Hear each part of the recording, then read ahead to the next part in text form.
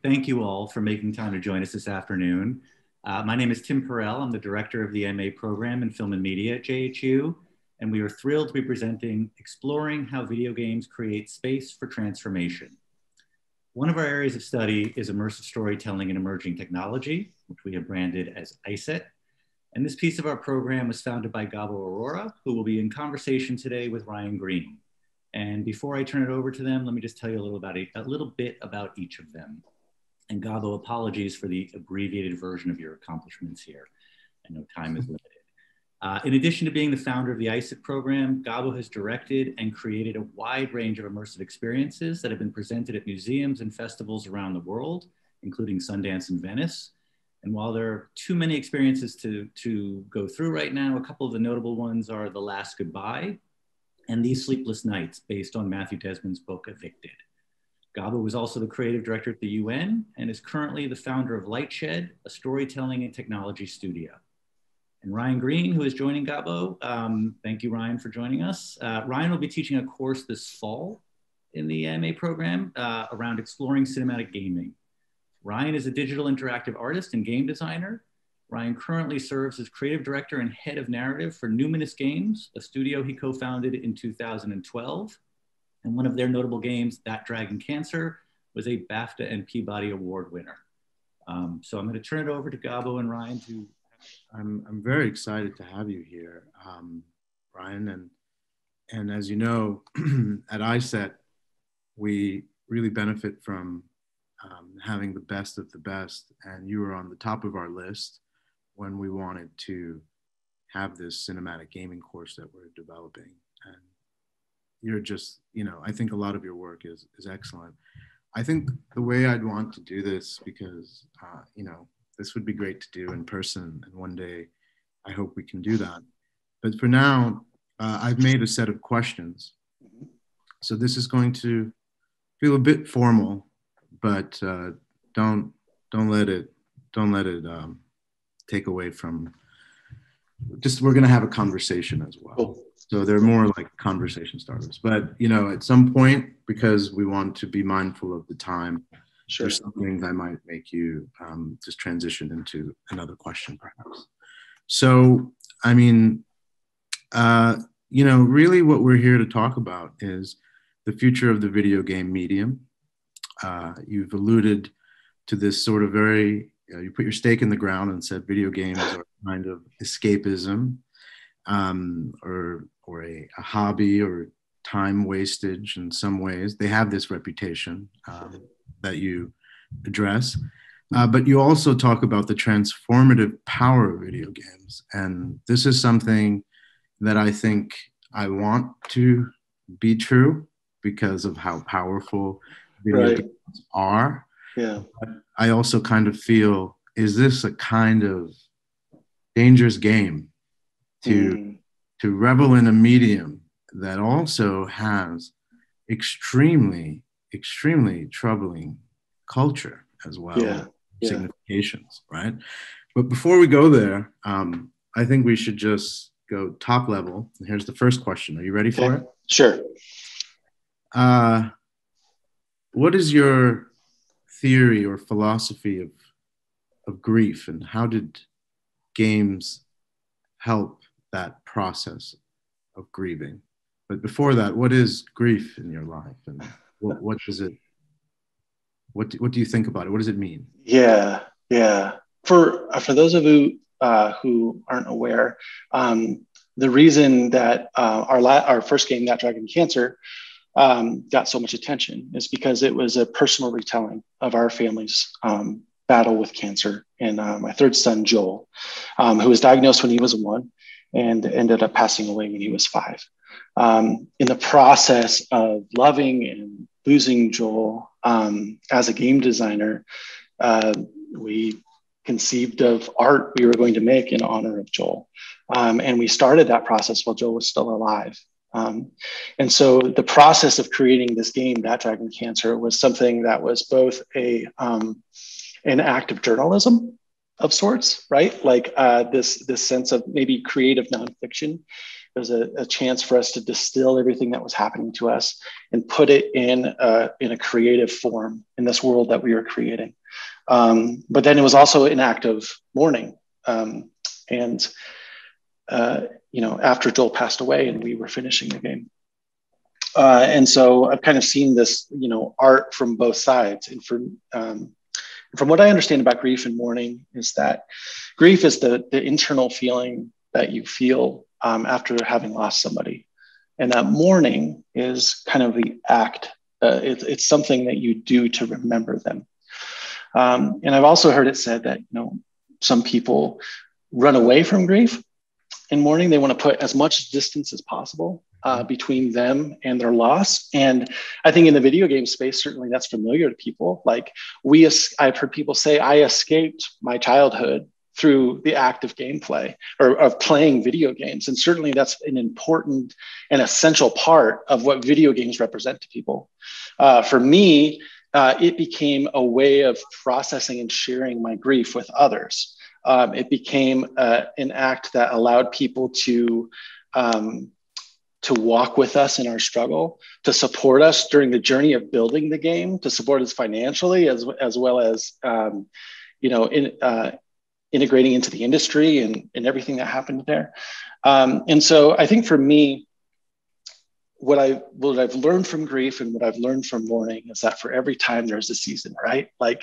Or for every season there's a time to grieve and a time to move on. And I think that those moments for me have changed throughout this whole experience. When Joel was alive and when I was processing my grief and when I was making art in honor of him and when I was the journalist of my life, there was nothing else I could do. And so it became this internal compulsion for me to create, right? Because it was the thing I could do in the face of circumstances that were beyond my control. Whose idea was it? And how did you tell the other people in your family and your wife? Yeah, my wife and I are creatives. And so right from the very first day that Joel was diagnosed, I remember Amy was writing and I was making art. And we were sharing it with the people around us. That's how we process. That's how we share. Wow. And so over those years, Amy and I made a short film that nobody's going to see. We made a children's book. And we made art and blog posts, all of that stuff. So I said, you need to NFT them out because I'm a fan. So there we go. Yeah, no, I'd certainly love to talk about that stuff later too. Take the game for a second. I do want to say that I've played the game, and I played it when I was in Sheffield in a documentary festival. I don't think you were there. No. But, that Dragon Cancer was in the same category as Clouds Over Sidra, my first VR doc, and I was very curious because they had put a game with a film, and then also had put a website called Do Not Track was also an incredible project that really is a prophet of everything that's happening now with privacy. It was first a web doc that is just phenomenal. I think maybe Hollow was there by Elaine Sheldon. It was this transmedia is getting VRized was happening, this little moment. And I played that Dragon Cancer and I was I think it's that moment where, the Beach Boys make pet sounds, but then they listen to, Sgt. Pepper, and they're like, oh, wait a minute. There's depth here, there's so much. It's such an exquisite piece of work, and I recommend it to everyone. But there's going to be a lot of people who have an aversion to playing a game like this. Yeah, and I think that to me was very interesting because who wants to play a game about this once you know what it's about, right? But wildly, when you do, you don't regret it at all. You feel transformed. You look at things very differently. I have an enormous amount of empathy for you and what you went through. And I didn't even know you.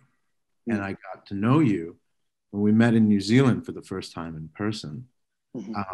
It was, yeah, I mean, it was electric, right? Because in some way we had shared something in such a unique and intimate way. And that's kind of what I am curious how I make people combat. I would make someone combat why they should do this. I feel it reinvents a form. It thinks about what it really could only have been the game, right? It really was, it was very hard for you to pick any other medium. You pick the medium. And I wanted to know how you deal with people who have an aversion to this, but also why did you pick video games as a medium to tell this story? Well, there's kind of two ways that I'd like to approach that. One is just that when we think of video games, we think of them in terms of fun, right? An activity of playing a game. But when I think of video games, I think of worlds to be present inside of, right? And if I were to create a world to introduce you to my son, you know, and I created a garden and I invited you into that garden and I said, hey, walk with me a little while. I'm going to tell you about my son. I'm going to allow you to push him on a swing. I'm going to replay the echoes of our conversations and the echoes of his laughter. I want to tell you how he changed me. I want to show you how loving him can change you too. To me, the thing that marks that kind of experience is intimacy. And that's the same. It's not empathy. It's intimacy. It's compassion. It's not trying to understand how somebody else feels. It's about walking in compassion alongside somebody. That means to suffer with them. And so this act of creating a little world, a little garden, inviting you into it, allowed you to walk with compassion with me. And that's what I think felt so special. And it's something that we discovered early on. Early on, this was going to be an art project, like strictly like hang it on a wall, interactive art. But as soon as we started to put the player into that hospital room with me and reflect as they sat with me in that room and recounted these memories that, you know, are kind of outside of time and space. They're common, you know, they're specific to me, but they're universal. I think people allowed themselves to be transferred into those moments. And I think that really drew people closer to us, you know. I think I always, you know, my work has to deal with evoking empathy also. And I always feel the reason these sort of interactive mediums like games, like VR, like AR, like a lot of these things, they give you more agency, but they can also make you more vulnerable. Right. And I think it is that combination of that with the agency comes, kind of different responsibility. Right. In the story, with your attention, it becomes very evident if you're not paying attention. It requires more presence, right?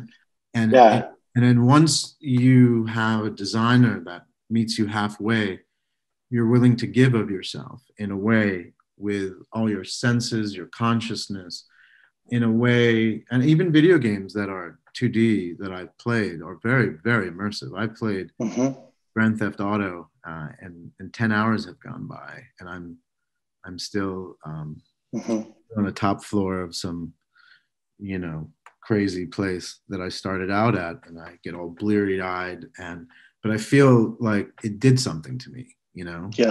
And I don't know if necessarily for the best, you know, but in some ways I knew it was a medium to be reckoned with, a medium that obviously is the biggest threat to Hollywood. You know, Hollywood is their games now that make more money than it's like an industry of such epic proportions of wealth spent on making games, incredible.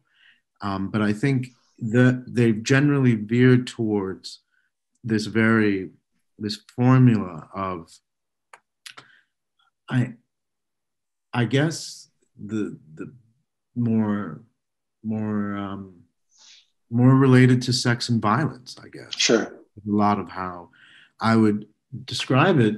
But I have this, and this is something I want to ask you, you know, is it, is it something that we should allow to have these spaces not be controlled? Because it's a way for people to indulge in a kind of fantasy also that maybe we shouldn't be reacting against that, because there could be a worse thing that could happen if we kind of Sure. control that. But maybe we should be doing a little bit more of what you're doing, is just give people another option, you know? Like, I'm curious of whether you Sure. yourself, what you think of the dominant way. Like, I mean, as filmmakers, we have to deal with cheesy Hollywood and Marvel and all of that stuff.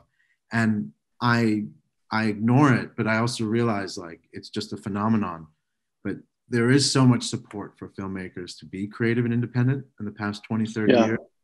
I'm curious in games if that is nascent, or what is the indie game community like?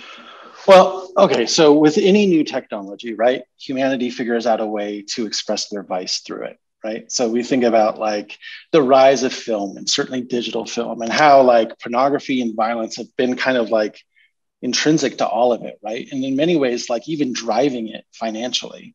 I think that there is something to humanity wanting to express their vices, those inner urges, right? And I think that video games are no different.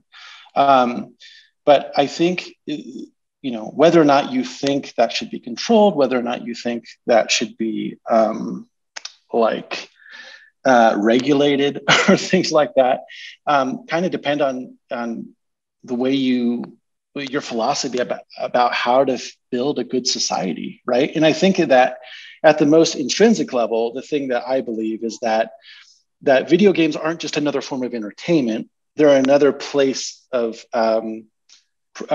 presence. And the question that I have to people is, am I the same person in my physical space as I am in this digital space with you, as I am in this escapist place in the virtual world, as I am on the internet, right? And there are various real spaces. Yeah, and the question is, are those real spaces? And I would submit that they are real spaces. And what we've done is that You could never kill in a video game space. Well, but see, that's the thing. I can, because and I think you have to look at video games as what they are. They are a mechanic with a story on top of them. So I point something at the screen, and let's take a first person shooter, for example. A first person shooter is a game in which you have a point of view that's of you, like me looking out of my eyes. I'm looking into the virtual world. I have a gun. I'm pointing it at an object and I'm shooting it. And the skill comes in being able to do that efficiently and effectively, right? But that game could very easily just be slingshots. It could be throwing stones. It could be throwing bunnies. You know, like the story of what you're doing is what's being expressed, but the mechanic of it is a common activity. And so I think we have to think about, like, when we're playing a game, we are all agreeing that we're in a virtual space and we're agreeing to the rules. It's a magic circle of rules that we're all agreeing to. And we're going to have fun or not. And if people obey the rules and we have fun together, then that's great. When people start breaking the rules, it starts to disintegrate. And so I think we have to think about these circles of agreed upon play. You know, when we're on the internet, when we're in our private spaces, when we're interacting with people in these video games, what is that common language of decency, and what is that common language of philosophy of what is good? I think those are the questions that need to be asked. And I think that we're doing a disservice by keeping those worlds separate. I think we allow certain things to kind of fester. I think, because I think the danger is, because people ask me, you know, a lot with virtual reality, and, you know, it's quite obvious that, you know, bad things happen when you have something that has, you know, when you have more freedom around it. and more people can do it. I actually think as a form of expression, video games are very interesting, are very cinematic. I don't necessarily play a lot now, but I grew up playing games, and this is where I wanted to take a little brief and do a little video game nostalgia. You know, I think it's a good little break for people to know what their first video games experiences were like as children, because I do think there's something about this medium that you connect with as a child, and that you don't as much with maybe other mediums. You know, it's the child's first medium, right? And I think there is this sort of thing of, should I be growing out of this, you know? And I think in some ways we're realizing that we don't need to, if we have, you know, if we have the right types of ways. And it's okay for those other things to really be exciting, because they are exciting. My first game was Pong, and it was Atari, and it was, you know, basically 2 bars and a kind of, you just played like paddleball on like a really 16-digit type of screen.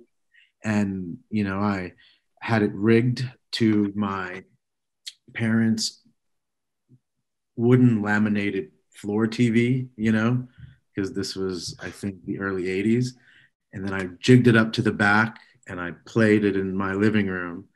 And my parents thought it was a computer, you know, because it looked like a computer. And my dad, you know, was an engineer, and there was something about it that related to engineering and all that stuff. Really, I was just playing a game, and they really encouraged it, you know, which is a really weird, fun fact. That's awesome. You know, there are some people in the beginning who didn't see it in the way it's seen as now. You know, it was so new, it wasn't apparent that it was going to be that addictive or anything like that. But we grew up with that. What was yours? What are some of your? Oh man, for me, it was going over to a friend's house to ask if I could play their Nintendo. Like that was a lot of my childhood. Finally, I managed to. Which Nintendo? What's that? Which Nintendo? The NES, the first Nintendo in the States. Yeah, and then cartridge and you put it down. Yes, yeah, I love yeah, and we couldn't, like, my parents were averse to, you know, video games and technology to a large part, but I was always just fascinated and drawn into technology. I remember, you know, I got my Game Boy when I was 8 for my birthday, and there was no taking it back then because I got it for my birthday. So it was kind of always at my side. And I think it led to just like a lifelong fascination with computers. You know, like even in 4th grade, I remember I was programming on the local Apple computers at the school. I was doing independent studies. Like, to me, it was always just like a gateway. There, because back then, especially when you realize that this is what computers were being used for, you know? And it's like, I found it to be very fascinating that when I started getting more into VR, I had to use something called a game engine, you know, whether it's Unreal. And I was like, wait a minute, this is weird. You know, these are meant for games. I'm trying to tell stories. Like, right. What is it telling me? Like, is this a game? You know? Well, and maybe we've done it a disservice by calling it video games, right? Like, to me, video games just represent electronic images on a screen that are interactive, right? And so, like, to me, it's a medium. It's a place in which you play games, but that's not the only thing you do. And we've certainly found that you can build entire social networks and industries and economies and worlds within these metaverses, these virtual spaces. So, like, a game is just one thing that we do within these spaces. And I think that, like, we are, like, our generation, 40-ish, right, is probably the last non-digital natives. Like everybody after us was, like, born into the internet, and they had a native tongue, you know, and they see it differently than us. Yeah. So I think that is true. I'm starting to feel old now because I do meet people who've never not known or think the internet is Instagram, you know? The internet is social media. And I'm like, no, my dear friends, the mission of this, like, I was there at the beginning in the 90s. It's not the beginning, but you know what I mean? Sure, yeah. Trying to, like, remember when there were no search engines and you'd have to go into www and you'd have to, like, pick some weird word and just let it hit. And that was your search engine, like you were trying URL names, you know? But let's take a pause because I think we're at 30 minutes. And I think this is a great time for a trailer for the game. Okay. We'll bring that up here.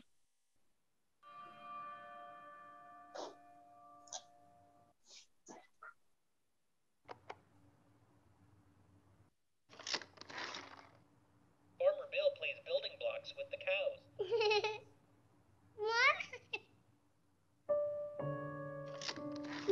Farmer Bill races the horse and Farmer Bill wins. My shoes were untied.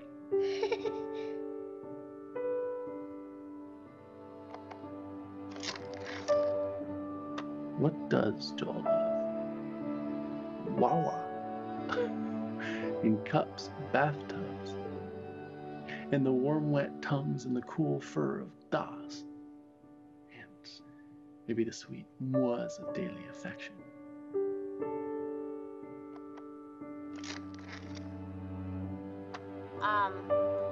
Do you know how they celebrate off-treatment day, like when kids are done with their treatments?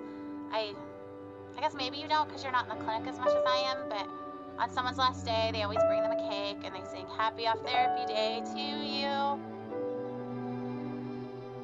I'm sorry, guys. It's not good. Basically, he thinks we should move forward with the radiation, and it kind of freaks me out, but it could be another miracle.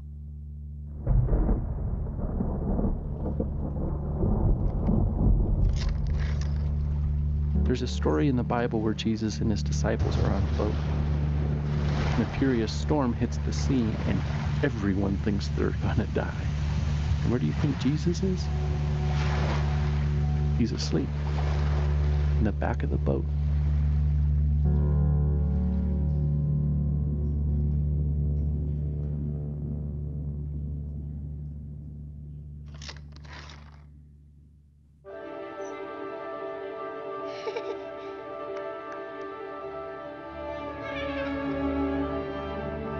Bouncing around.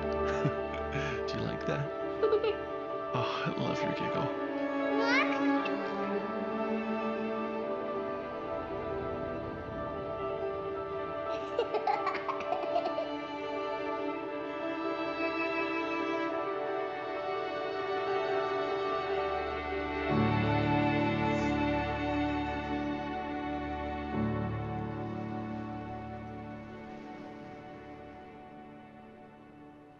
Have you seen that in a while? And it strikes me different every time. Of course. Yeah. It's very beautiful. You should be very proud. Incredible. Like, it's just, you know, really something. You know, it reminded me in there, because when we first met, I didn't know about the role that religion plays in your life. And it was, you know, I'm from New York,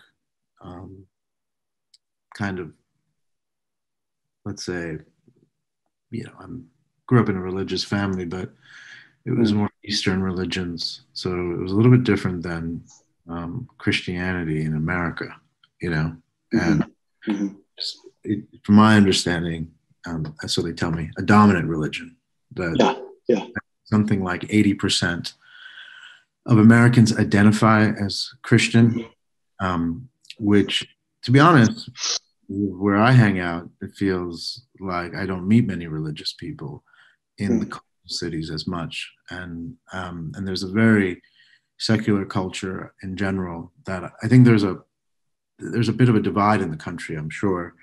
It's kind of about red states and blue states, but there is something about religion and people who are rural and religious. And Mm-hmm.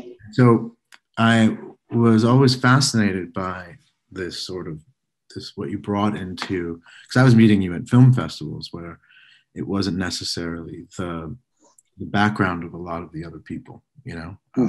They were more urban, they were more cosmopolitan, they were very, very, didn't have that sort of background. I remember talking to you about it and just being so fascinated, and me thinking, this is the kind of conversations we need to have, you know, and I don't get to have them.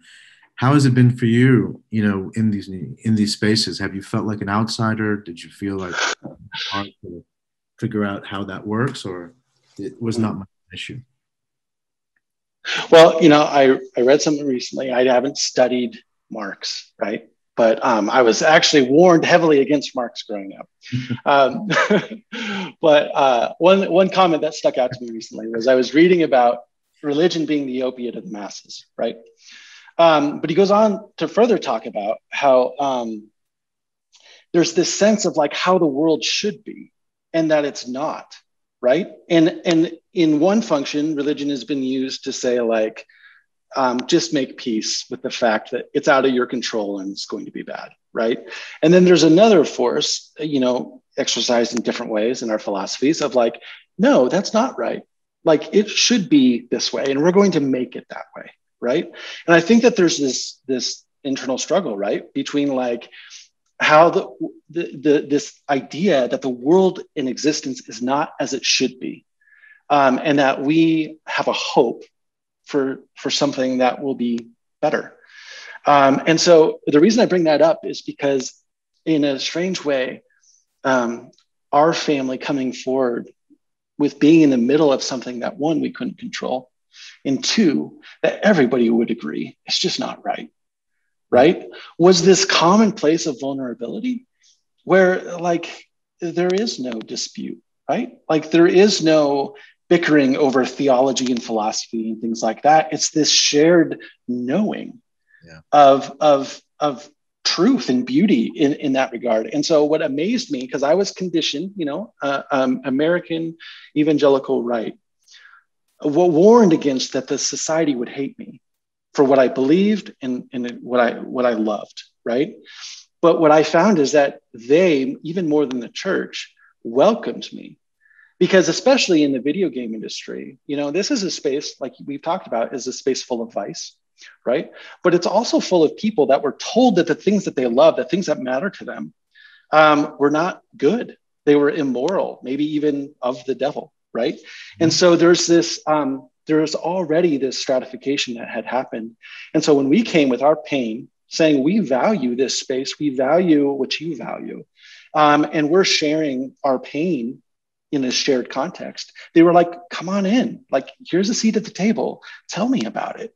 And we weren't coy about what we believed. We're just like, hey, we want to let you know that we're Christians and our son has cancer and he's alive now. And then eventually that he died. And so we were always very upfront about that. Like we were people of faith and we went through something horribly terrible that nobody should have to go through.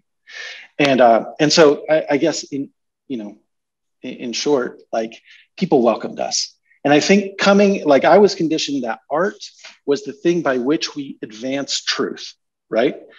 And this process became this journey of like, I thought I had all of the answers in a tidy little bow, and I don't, and I'm left with questions. Is it good? The question I had, is it good for me as an artist to ask questions and not have the answers? And that's been this journey into just like the world of entertainment and the world of art and fine art and all of this stuff, is being comfortable with the questions and being willing to have like honest conversations with people about those answers. The thing is, we talk a lot about diversity, and I think there are many ways at looking at it. And I felt the best way, whether it's video games or whether it's VR, it's what we try to do even at ISET, is if you get different types of people making things, and just seeing themselves as a creator, I think This is actually fascinating because now that we said creator within a religious context, it can be very interesting. There you go. But I think it really was where I said, this is the type of way, this will bridge the political divide. Like if we allow these types of spaces that happened, that allowed me to meet someone like you and to, of course, share in your grief, but also share in your talent of the artistry, the aesthetics, like it's like as a creator myself, I look at your work and I can see how well crafted it is, how beautiful it is, and how it was, it has to be so well thought out, you'd have to have so much patience to do something like this, and also courage, because it is a topic that if it doesn't work well, is a sensitive topic, so I really do think what I think is an added dimension to this is that it led to that, us getting to know each other and for you to be in different environments, and made me think of the 60s and 70s when I felt like people in urban cosmopolitan spaces like in the Northeast would go down to the South to register voters, and there's more of an engagement in caring about the future of the country. And I think now if that's in virtual spaces, and look at what's already happened in virtual spaces, if social media is the thing, there is a stronger segregation, there is a more angry, there's more stereotyped sort of ways of looking at it. I don't feel like that's very healthy for us, because in some ways there's no way I could have had that conversation on social media, but through a game and through sharing and through the spaces that supported the game and your work, I think it was a revelation. And that's what is really important to realize too, is that the diversity of viewpoints and worldviews we should think about it in a very holistic way, but also empower other people to create, because I think because you created it, like you automatically then like much respect forever, like you took a chance. And I think that's what, for a lot of people on this webinar, I want them to realize that it's not easy, but once you do it, you really do join an incredible community of people, to learn from. I mean, I've learned so much from you, and I think so much of that sort of thing that's when things grow and get better. Well, and I was gonna add to that. I think that like one of the issues is that we've been optimizing for the wrong thing. The things like Social Dilemma, documentary on Netflix, and the rise of privacy and all these different things. Like we're seeing, like we've optimized for attention, we've optimized for money, and so we're creating certain types of spaces and certain types of cultures where if I want your eyes, then I have to play to your vices. I have to play to your biases. Like that's how I get your attention. And this was a much different space because I was like in the mix sharing this story on the floor of enthusiast conventions where everybody's dressed like their favorite anime character. And I'm sitting here saying like, here's my son. Can I tell you about him for a little bit? And the shift for people, like for one, the fact that people stopped for one was amazing. The fact that they sat down and engaged with us was astonishing. And then when they got up, transformed, and they're giving me hugs. I'm a stranger, and we're in the middle of 100,000 people on a convention floor, and they're exchanging the intimacy that I exchange with them. They want to repay it back, right? And so they're sharing their stories too. And so we just found that it was a really like a safe space to do that. But what I noticed was that I, as a creator in this medium, this video game medium, it's not just a broadcast medium. I'm not just shouting my beliefs over the air. I have to invite these people to take the next step. They have to continue to play. And I remember there were moments where somebody would stand up from the chair and say, I'm sorry, I have to stop because I don't pray. And we had put something, press X to pray. Now it was me that was praying, right? But like for them, it was like that bridge too far. And so I think when we start to integrate ourselves, digital natives see themselves the same way offline as they do online. And so we have to consider that these people are bringing themselves and their beliefs into the things that they play and engage with. And if we ask them to do stuff that are against what they believe at the core of their being, then we have the potential to abuse them. And so it's that change in tone that as a creator, people have to be willing to listen to me. I just can't shout at them. I think if we take that position, it will create a different type of media landscape. Lovely. Why don't we go to this trailer for this doc? Oh, sure. If there's any questions, and I have some questions that if we have a little more time, we can go through. Okay.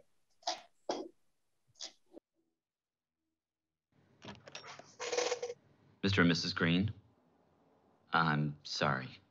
It's not good news. People play games to escape. Working on a game about my son who's terminally ill. It's hard for them to wrap their head around what it is that we're doing.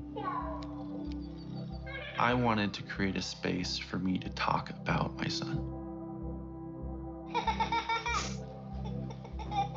Unlike a movie or a book where you have to have these moments that all string together, we can just say, here's a moment. It's like these little glimpses into our life.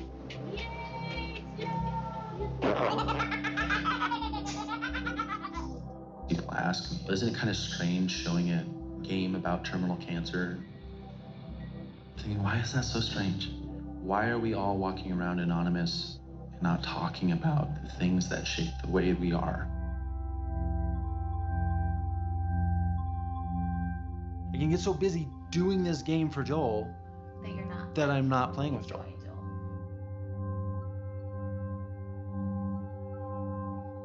I feel this compulsion to just share it, to talk about it, to capture it, because as soon as it's gone, it will be a shadow and I won't be able to remember it. Hey, look at Daddy and smile, okay?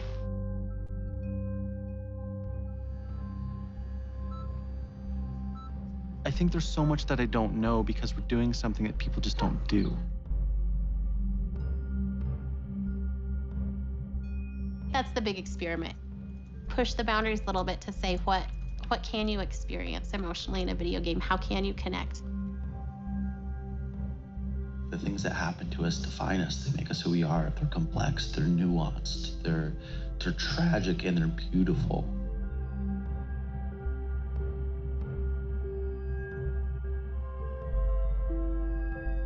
You can't escape forever.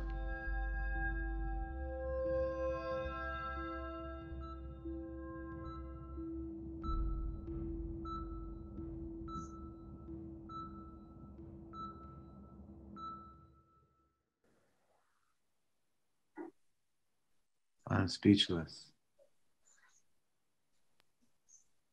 I don't want to talk anymore. Moment of silence, please. Amazing stuff. Why don't we just stop there and see if there's any questions? I think give us a moment to pause.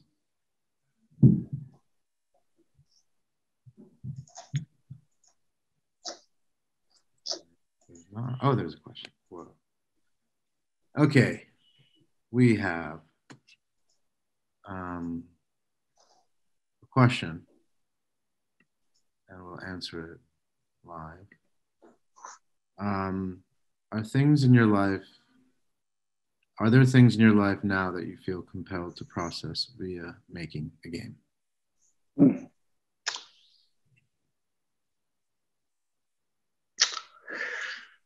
For two parts. The most immediate is what we're working on now, and that is a focus. Part of our studio is focusing on accessibility. It's this idea that when we that there are stories that need to be told, and there is a creativity that needs to be expressed among the people who are most underserved in our culture and in our industry. And one of those things is those who are profoundly disabled, right? And that might come in the form of physical disability or otherwise. We were invited to work on a project that allows us to serve children with spinal muscular atrophy.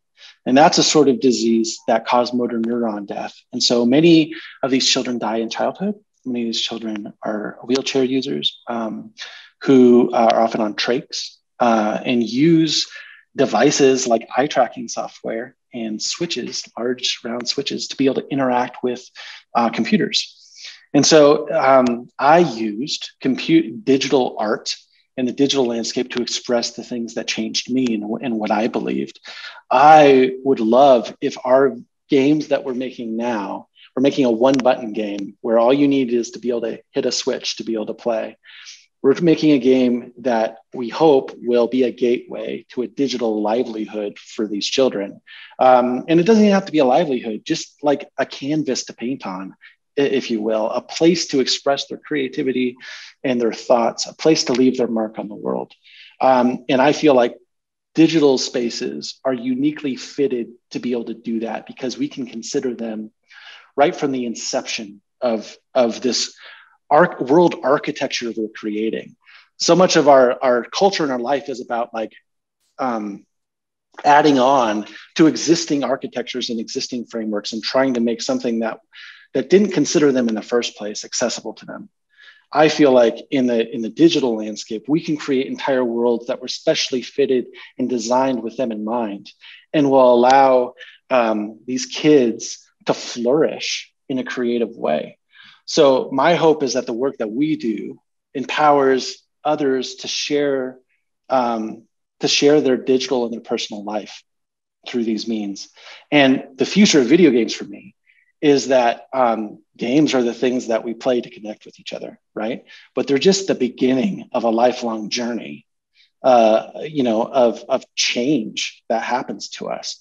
And so like, if we can introduce them to these tools now, there are creative tools in these massive digital worlds with creative tools for players where people will be able to tell their stories in new and really fascinating ways.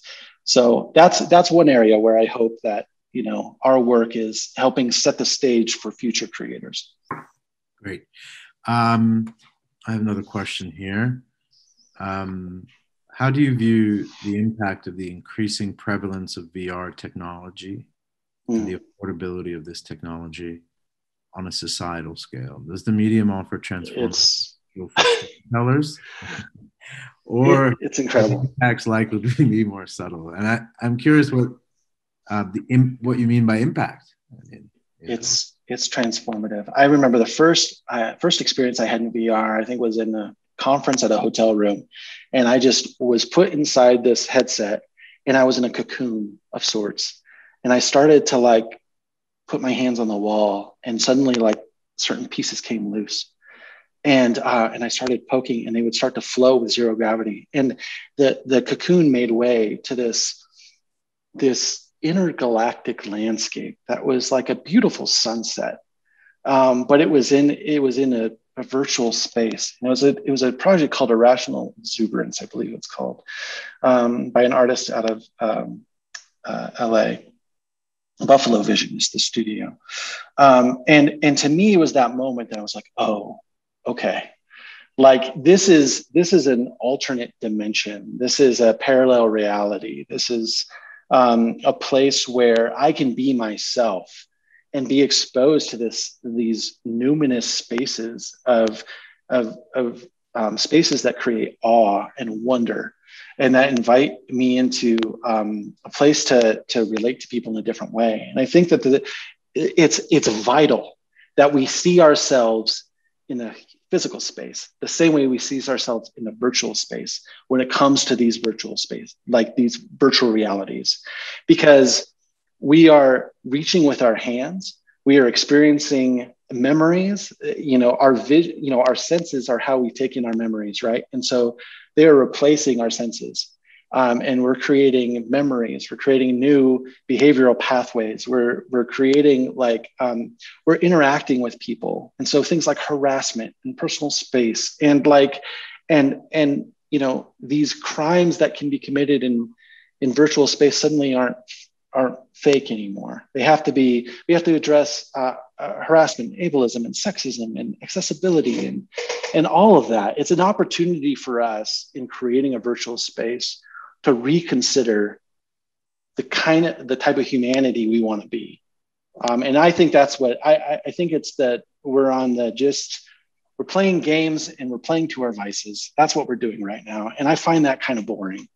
It's fun, but for it to be worth our time and investing our souls and our relationships into. Are they into. worse than fun? Would you say video games could be evil? And if so, how? It just depends on how you see transgression happening. Can transgression only happen in your mind? Or do you actually have to do it with your body for you to be guilty of something, right? And if we're with our virtual hands committing sexual violence in these games that allow us to do so, what's the difference between that and passively watching it on internet browsers or performing it in real life? Where does that horizon close, Well, I think consent, of course, of sure. What you're engaging in that experience.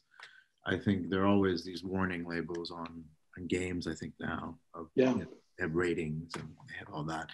Yeah, it is, I agree with you. I think there is,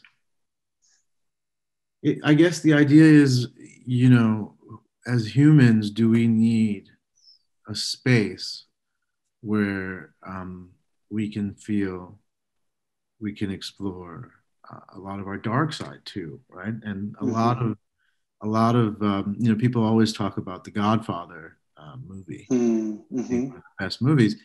It's actually, it's a glorification of a very, very bad person.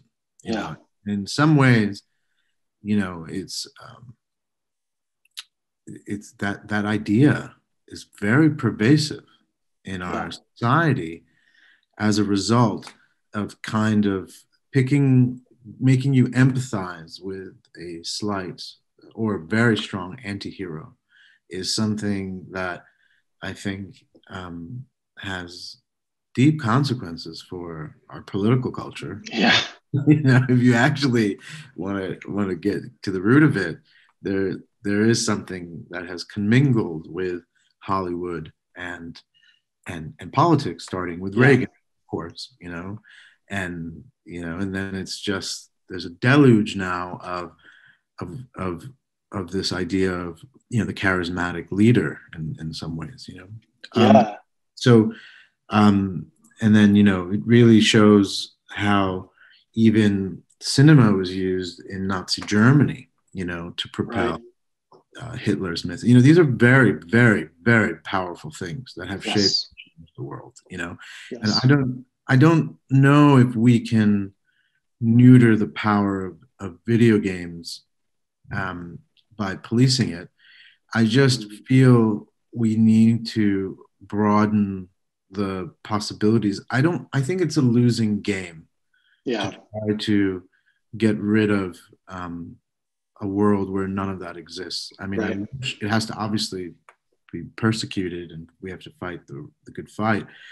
But I don't think there's a world where we can be rid of it. And I feel that having things go out from the open too much, the deplatforming that's just generally happening, it's just troublesome that there is an authority. These are philosophical problems of who decides these codes and why. And if you are, it is inevitably a corrupting choice. Or if most people decide in a democratic way, we forget that democracies can also be illiberal, right? They can go against minorities, and India is a case in point in some ways that has been is a very, very democratic place. There's no stolen elections happening, yet it's still very pernicious to certain groups that are, and this is John Stuart Mill who wrote about this, the reason a country like Pakistan exists, because they didn't feel like they would have a role in India being a minority. That in some way, the whole concept. And I think with video games, like, it's just going to be hard to kind of shape it. But what I know what you mean. It still doesn't mean we can't critique it. But I think your work and the work of many other people is, and especially as it merges with VR, I think it's very fascinating, because now we're all playing in the same sandbox. Yeah. That's kind of what's interesting, that filmmakers are playing with game designers. Yes. And these worlds are meeting for the first time in a way where we're creating a new meaning and magic out of it. And that's what I've been like. I mean, I did an experience called Zikr. If you want to talk about, we were talking about transformation. It's about, the mystical part of Islamic practice called Sufism. And it basically, you can only do it if you do it with 3 other people, and it's gameplay together in the same space, but wearing a headset and kind of doing rituals and dancing together. Is it like it evokes a trance state, or a flow state? Yeah, flow state. Yeah, but you have to like kind of do it with other people. Yeah, their avatars in there, and it's meant to also work remotely. We haven't set that version up yet, but as an installation, you just see people in headsets like dancing together. Like, it's just the most amazing. It's the most amazing thing, and they wouldn't. That's amazing. They weren't wearing it, and I realized like, wow, we can manipulate people in ways that are just unbelievably complex now. These people would not be dancing, like they are dancing, and it is incredible and they are praying to Allah, like there was, we did this at Sundance. There are people who said, if that's Islam, sign me up. Interesting. Wow.